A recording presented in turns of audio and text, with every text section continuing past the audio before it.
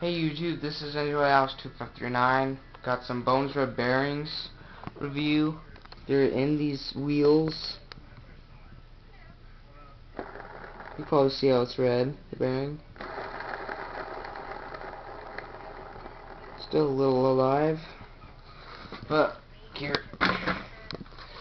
Bones Reds, they're alright for their price, but they're still some of the worst bearings available, I think. I mean, people say they're the best, but Bone Swiss is the best. And then there's the Super Swiss 6, which I'm probably going to get next. But, Reds are like 18 bucks, so they're good for their price, because not many people can afford over like 40 bucks. And Super Reds are 30, but I wouldn't get those either, because they're not very good, because I had some on my Enjoy. And I forgot to do a review on them, but, yeah. So the Bones Red bearings last, they're really good for about a while. Longer than the Shake Junt, so for the price I recommend them over Shake Junt. They're still not the best. I'd rather pay money for quality.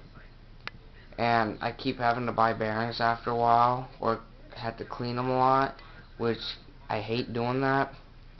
So, if you can't really afford bearings, I'd get Bones Red. If you can't afford bearings, Bone Swiss is the way to go. And then Shake Junt, anything like that, you just throw away. So, Bones Red bearings, I recommend them, I guess, for like beginners and people that can't really afford, really expensive bearings. So, comment, rate, subscribe, and I'll post my videos.